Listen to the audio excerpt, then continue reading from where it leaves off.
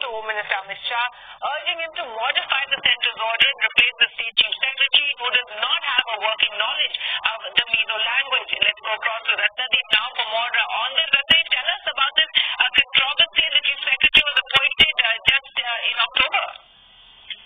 That's right. In fact, it's a very interesting letter if you read it carefully, where the chief minister goes on to say that, look, you have appointed a chief secretary, you have sent an appointment, whereas, I have appointed, I wanted somebody else to be the chief secretary, and that's because I want the chief secretary to be removed because she does not know properly the Mizo language, which is the main language in the state. And he goes on to say that even his ministers can't follow Hindi, or even some of the ministers can't follow English. So quite an interesting letter that he has written to Union Home Minister. In fact, the state government and the centre have been on a loggerhead ever since centre appointed Renu Sharma as the new chief secretary of Mizoram, 1998 batch IS officer who was appointed.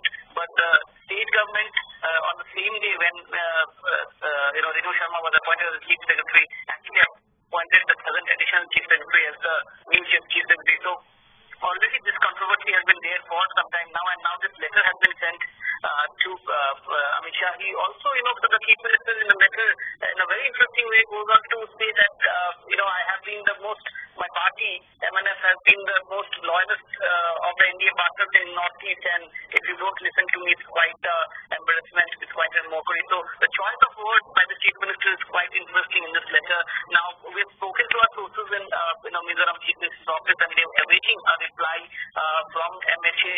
Now, this has been standard procedure that in Mizoram, basically center sends the chief secretary, but it is always done in consultation with the state government. But this time it seems that there was no consultation done, and Renu Sharma was sent in as the chief secretary, whereas the